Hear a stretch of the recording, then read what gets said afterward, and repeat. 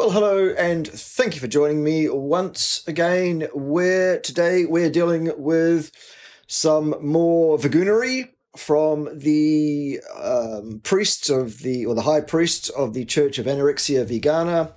For about 10 years, they've been telling us, oh, yes, but red meat, though, you shouldn't be eating that because red meat causes a buildup of a substance called TMA. And those that eat diets rich in meat also experience proliferation, so they say, in a reductionist way, in a particular species of gut microbiome that then causes the transmutation of the TMA into something else called TMAO. And then they say the TMAO is pro-inflammatory and carcinogenic and will shorten your life and all this kind of reductionist, completely pseudoscientific crackpottery and nonsense. So I've dealt with it before in terms of what they've got as a bunch of associative data which doesn't actually show a relationship between the consumption of meat and actually any deleterious health outcomes long-term anyway, and even if it did, that would only be associational because it's epidoodly-moodly-mology and just nonsense. But anyway, a new study has come out. New studies show. So let's deal with what new studies show with regard to TMAO, shall we? Let's crack on. What fun. Well, here we are. The paper is called An Expanded Genetic Code Enables Trimethylamine Metabolism in Human Gut Bacteria. There you go. Published in the American Society for Microbiology very recently. Good. Let's have a look at the abstract, shall we? Cardiovascular disease has been linked to animal-based diets, in other words, via association and not at all convincingly, and it's just the actual raw outcome statistics in terms of an absolute sense mean absolutely nothing anyway. So really, no, the first statement there isn't even true. There isn't even an association. But anyway, even if there was, it would only be an association. So animal-based diets, which are a major source of trimethylamine, TMA, a precursor for the proatherogenic compound, which again hasn't been established, trimethylamine N oxide, or TMAO. So that's what the vagoons have been telling us for a while.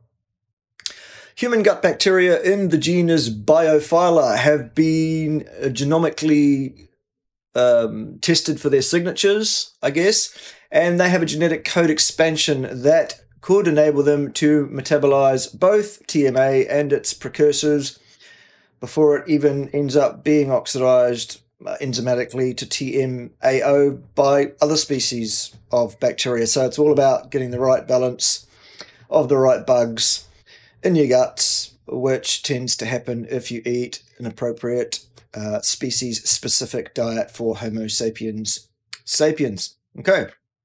Anyway, we uncovered evidence that the Biophyla demethylation pathway is actively transcribed in gut microbiomes and that animal-based diets cause Biophyla to rapidly increase in abundance. Well, bugger me. There you go, boys and girls.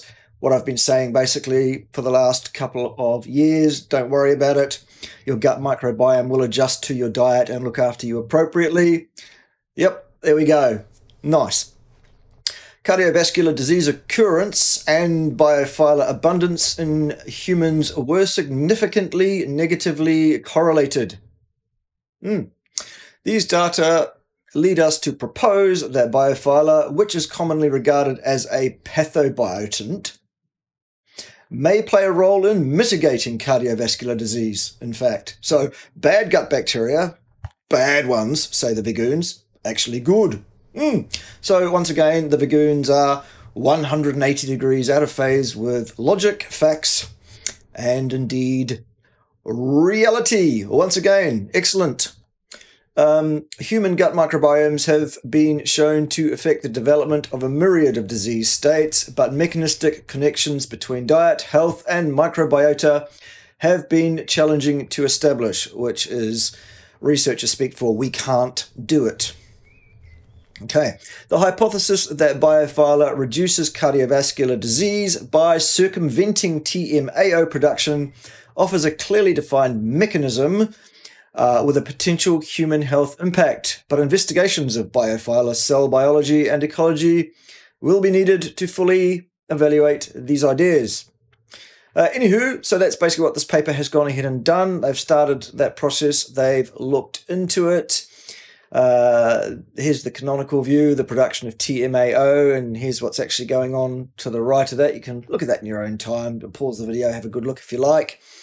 Basically, what we're suggesting is that the biophyla genus do increase quite vastly in their proliferation, their numbers, in people who eat meat-heavy diets, and so that actually counteracts the activity of the one species that they're talking about that would have produced the TMAO and basically circumvent the problem entirely. So it's all a hypothetical problem, as usual, with these vagoons, unsupported by any actual data, as usual, but here is some actual data that completely debunks their ridiculous nonsense. So yeah, have a good look through this paper in your own times. It's pretty good. It's pretty exciting stuff to look through and to see what they've done here. Let's just have a quick look at the discussion. Okay, so this survey, in other words, this study here, of published microbiome sequence data uncovered evidence that bacteria in the genus Biophyla use genetic code expansion in the human gut to produce a TMA methyltransferase.